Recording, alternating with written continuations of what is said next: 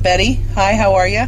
I'm here with Deb and Kim, and we are on Lemon Road, and we are going to the spot where Shanda Sharer was killed. In 1992, a young lady named Shanda Sharer was 12 years old, and unfortunately she was tortured. An unimaginable death for this young girl. Two farmers that were hunting in the area stumbled upon her smoldering body, and at first they didn't even realize what it was until they got a little closer and they discovered it was a body that had been burned.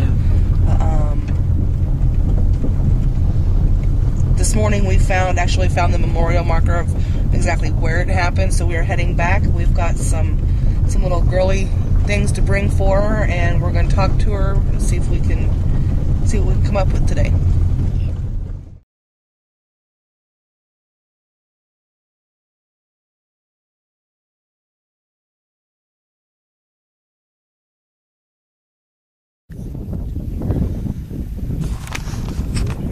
Well, as you can see, we're out in farm country. The girls that had actually kidnapped Shanda, drove these back roads for hours with her in the trunk of the car. And they would periodically stop and open the trunk and just savagely beat her with a tire iron. It was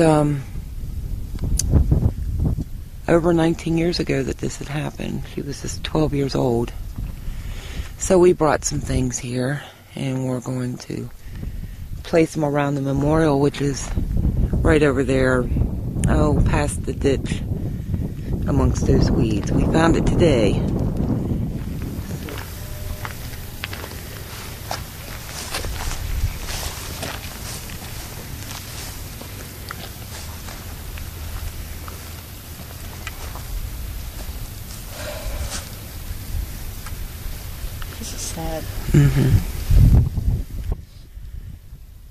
Well, Betty, I know you're a Christian, so if you feel the need to say some words or something, please feel free. I don't even know what I'd say, because it's like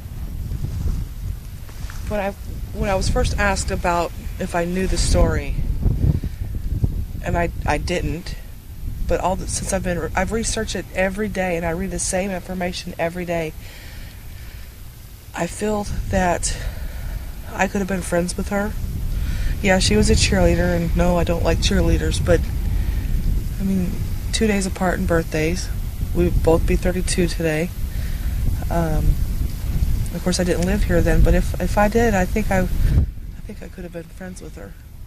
And I'm so upset over the situation. And I don't know if it's because I just feel so connected to her, or the fact that it's just a human being that was tortured in an unimaginable way. And somebody who has spent my life being picked on and bullied over my weight or my glasses or just anything, that I feel that could be what my connection is, because she was bullied, beat, burned. The girls that did this to her have to live with the fact that what they did for the rest of their lives, and I hope they suffer for it. Yes, me too. I hope they feel... I don't think they do. I don't know. Because how would you be able to do something this cruel and not even feel guilt about it? Well, I know I've seen a couple interviews of Laurie Tackett, and she is just a total smartass. I know. And she talks about being tore up about it, and I wished it wouldn't have happened. But you look like you're enjoying. Yeah. You're enjoying the attention that you're getting. Yeah. You're famous. Well, the way she conducted herself in that interview, she was flippant. She wanted to play the victim in it, and she said she was sorry, but it wasn't a genuine sorry. It was like, okay, I'm sorry. And I'm thinking, you have no conscience, and if you keep this up, then you're never going to feel remorse for what you did, ever. Right. And hopefully they will keep her exactly where she's at. She's has been up for parole several times, and And who knows? They said the earliest release date would be 2020, but they still have several years after that before the 6 years. I want to get down here and show you that, you know, it's little, I think what they're circular bricks. Yeah, I think they're like sidewalk stones. Yeah, but this is laid out in the exact spot that the hunters found her body. So this is the area here where she had passed, and I'm going to.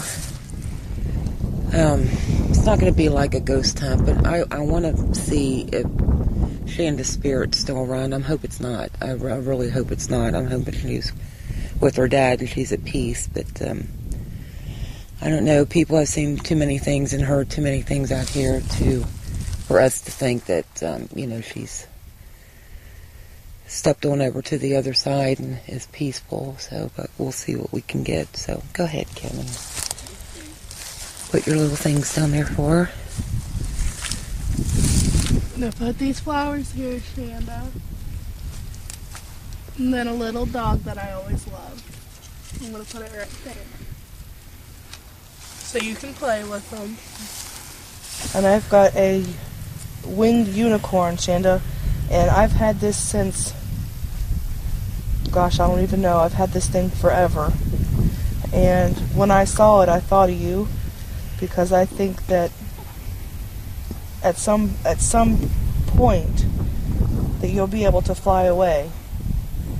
And maybe the wings of this, I know it's an inanimate object, but it'll symbolize that someday, if not now, that you'll be able to soar and go on with your father and stop by your mom's house and hug her and just let her know that you're all right. And your sister, I know they miss you so much.